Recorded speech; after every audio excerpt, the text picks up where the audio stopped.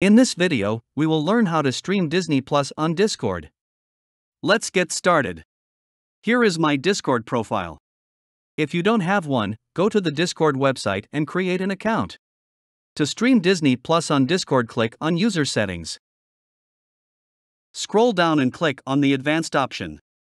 Here you can see Developer Mode, Hardware Acceleration, Application Test Mode, Developer Activity Shelf, and Auto Navigate to Home. Here, disable the Hardware Acceleration option. It is already disabled. So let's go to Streamer Mode. Here you can see, Enable Streamer Mode, automatically enable and disable, hide personal information, hide invite links, disable sounds, and disable notifications. You can make changes accordingly. Let's go back and open Disney Plus. Here I am on Google Chrome and I already opened Disney Plus. It is an online movie streaming platform with unlimited categories. Let's go to these three vertical dots and then Settings. Search here Hardware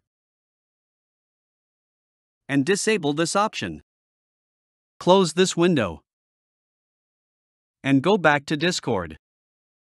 Here I am on my server and go to the General channel.